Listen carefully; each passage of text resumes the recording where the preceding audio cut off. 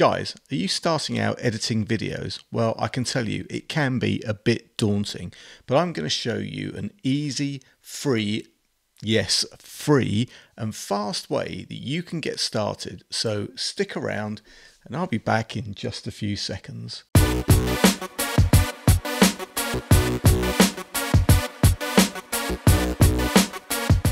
What's up YouTube? Dave here with Seen Through a Lens, and thanks for stopping by the channel. We make lifestyle videos and all things tech, so if that's your kind of thing, then please consider subscribing to the channel and clicking on that bell icon so you could be notified of new videos. So guys, lots and lots of video editors out there. Some will cost you a king's ransom, while others are free. And that goes to be the same with complexity. There are a ton of tools out there that you would need to go to video school to learn, whilst others make the hard stuff really easy. And let's face it, if you're not editing movies for Hollywood, how much complex stuff do you really need? So today guys, I want to show you MovieMaker 5 from MiniTool. Now MovieMaker 5 really falls onto the latter category. Free and easy to use. Well, okay, there are some licensed options, but for the best part, you can do a lot with this tool for free. So you can get started, and then as your needs determine, you can add more and more to your workflow. Oh, and by the way, MiniTool asked me to review this, but it is my honest opinion as always. So guys, let's jump onto the computer and check it out. So downloading was pretty straightforward. Hop over to the MiniTool website and click download. Doesn't get much easier than that. Once downloaded and installed, you launch the program and you have a wizard that will tell you what you can do. So you can choose from some templates that are already done for you with tons of effects and stuff like that, or you can cancel that and start from the old familiar timeline that all of these tools have. Now I've decided to go for the timeline as this will better enable me to show you some of those features. So to load in some content, just click on the import media. I've imported some clips that I'm going to work with. You can import video, audio and still pictures also. These will be all put in the relevant directory, so you don't need to kind of sort them out or anything like that. So that's pretty nice. Now, if I look at the videos, I can hover on any of these clips to get a preview, so that's a nice touch.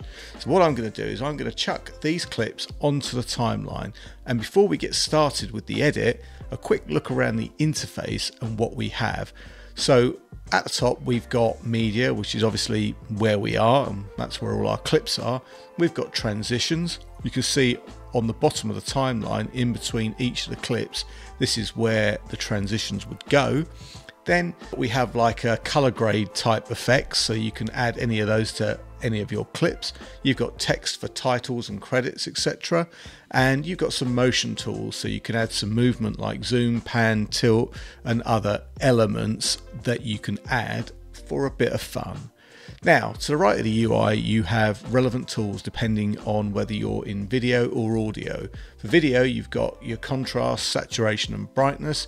You can flip and rotate clips, adjust the speed and even reverse the clip. So that's quite nice. And for audio, you can easily fade in, fade out and adjust the clip volume. I mean, normally you'd have to do all this kind of stuff with like complex keyframing, but to be honest, this is really, really easy.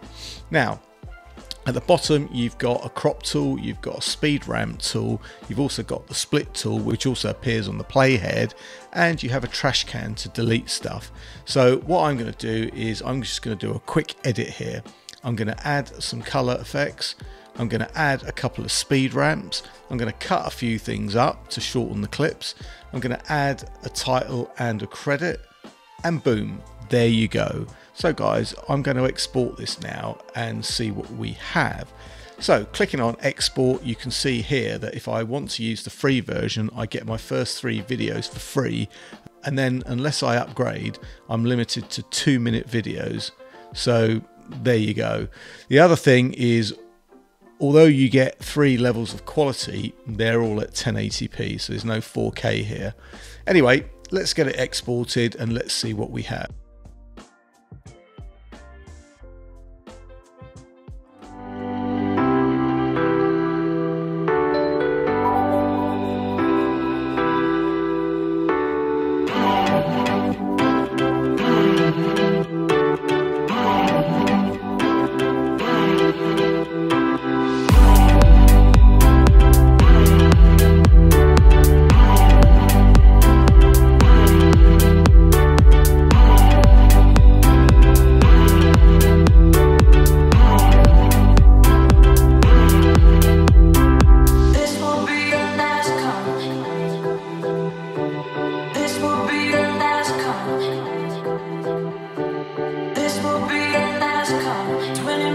you're done being alone. This will be the last call. 20 minutes, you're done being alone. This will be the last call. 20 minutes, you're done being alone.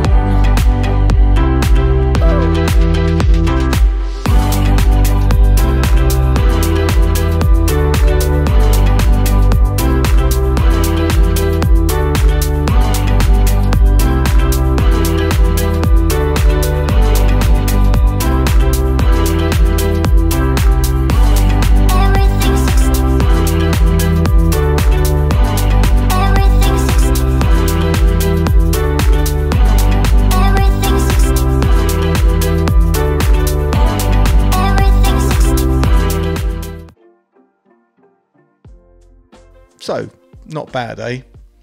Now, I thought I might as well show you what you can do with literally one click using the templates.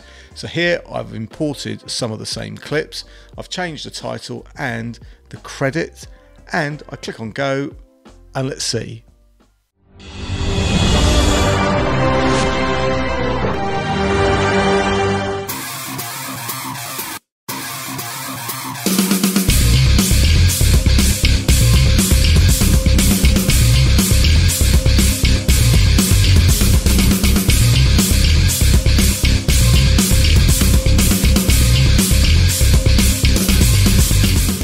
There you go, not bad. I mean, you know, that's one click, right? So not too bad. If you want to put together like a quick Instagram movie or a quick YouTube movie or something like that, you don't really need tons of complex controls, right? You just want to, speed is of the essence sometimes, especially if you've got a lot of videos that you want to get out there.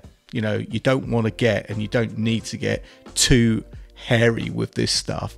But if you do want to get a little bit creative, you've got the tools to do it. So guys, there you have it. This is a very easy to use tool. It enables you to do a lot right out of the box and lets you perform fairly complex tasks easily.